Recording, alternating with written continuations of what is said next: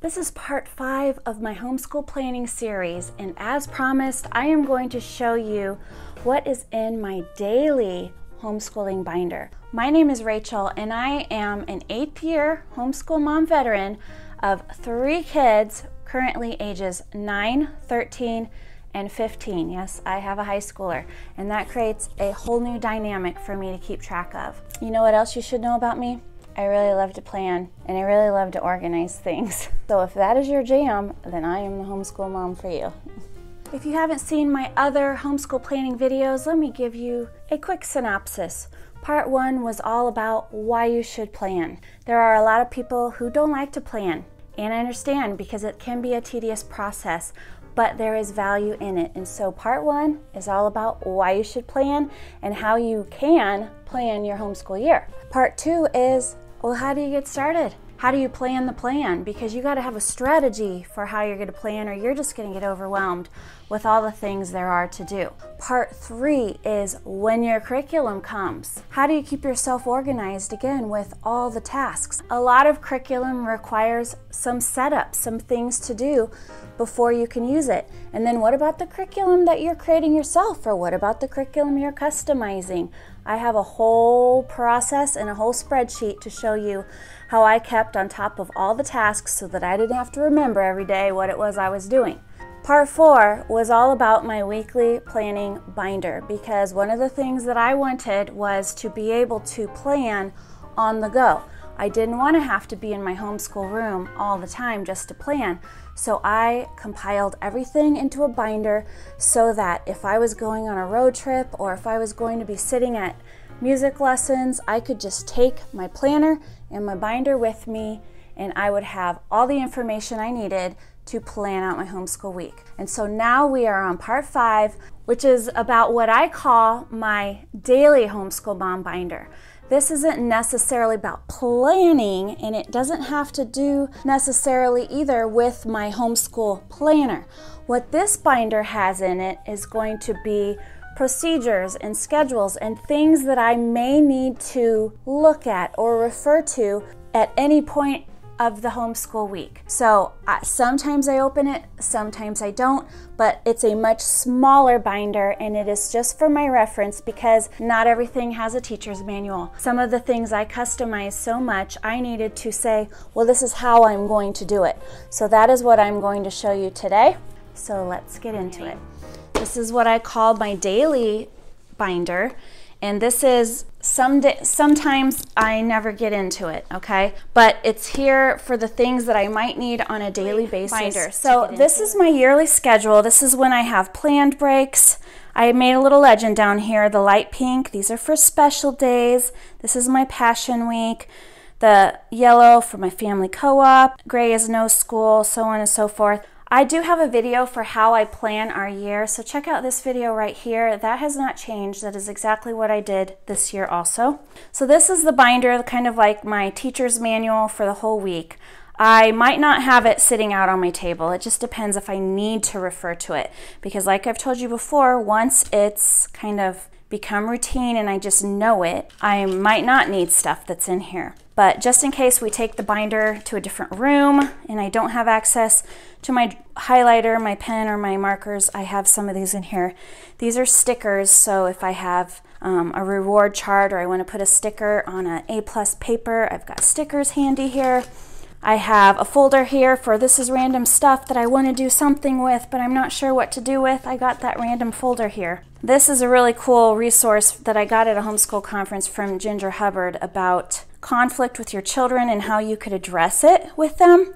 So like if my children are blame shifting or making excuses, here is questions that I could ask them. Here's the sin that we're dealing with, pride, and here's some scriptures that I could go over with them. So this is super handy if I'm dealing with difficult behavior, which could be a daily basis, right? So it's right here in my daily binder. Okay, then I've got my schedule. Like I told you, we're not even really doing this, but the first few weeks of school when I attempted to do this, it was really handy for me to have this sitting out. And when I get a new schedule, I probably won't even keep it here in my binder. I probably will post it up in my room. If you watch this video here on my schedule, you will understand why I would have it posted up in my room.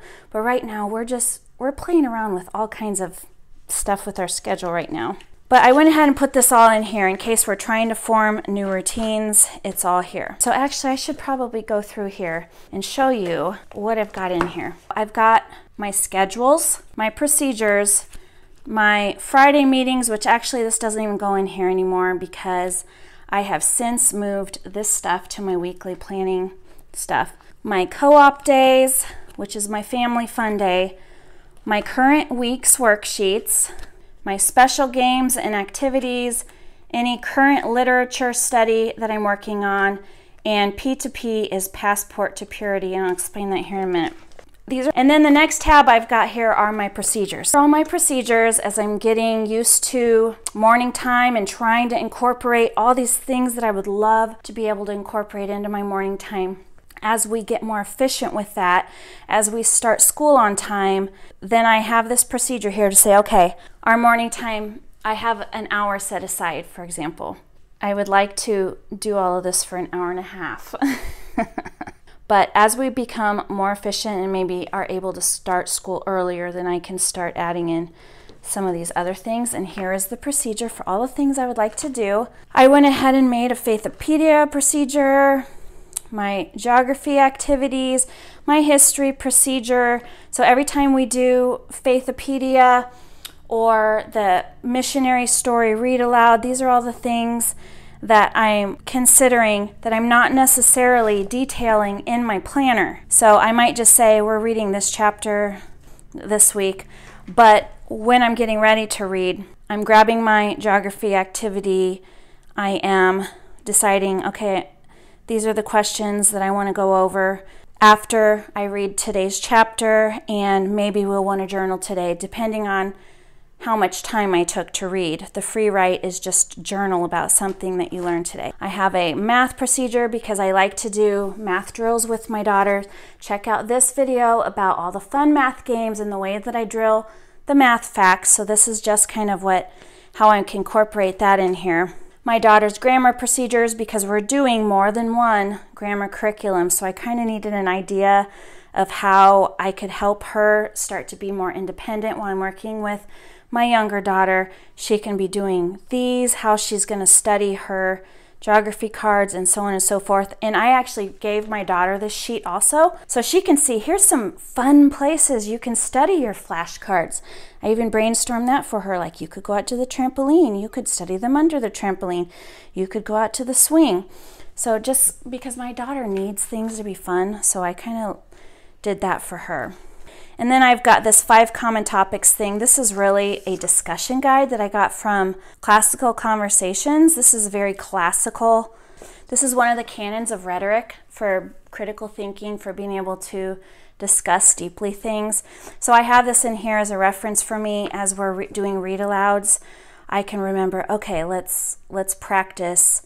How is the Vanderbeekers of 141st Street similar to where we live in our neighborhood, and how is it different? Because you know the Vanderbeekers live in Harlem, New York. How is that different from where we live here? So this is kind of what that is here. My co-op, I'm also still trying to figure that out. This might be though, like when I do a book club party, for example, and I'm gathering stuff for a book club party or some sort of special thing that we're going to do on this day, and I have worksheets for that. That's all going to go in here as I'm planning it.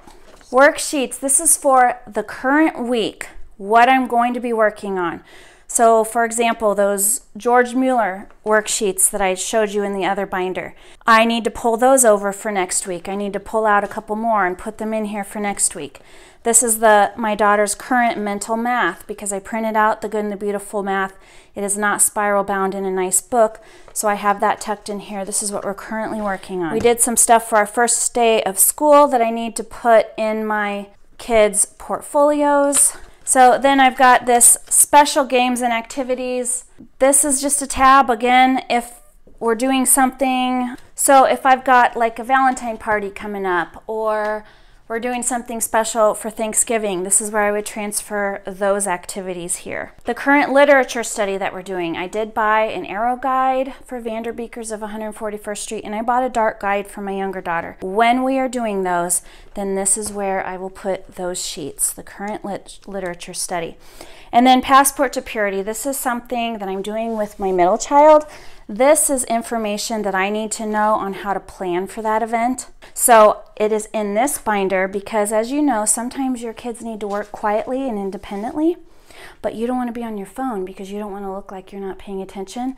So this is like a way that I can be productive while they just need quiet time but supervision. Then I have this in here for me to study and figure out and like plan without being on my phone. So that's why I threw that in there. And then this tab is the things that I need to grade and then transfer. I either need to throw it away or put it in their portfolio. This is all graded. I think we're gonna throw it away though. But when my daughter finishes her Good and the Beautiful math that's printed out, then it goes in here, or they wanna give me their free writes or their worksheets or something, whatever I need to grade that is not attached in a book, it can go right in here. For more inspiration for your homeschool planning, check out my homeschool planning playlist, but I also have this other playlist right here called Homeschool Inspiration, and that just is kind of to help us think differently about our homeschool and think differently about how we may plan. So there are all kinds of videos for you to check out, and I hope you do. Until next time, bye.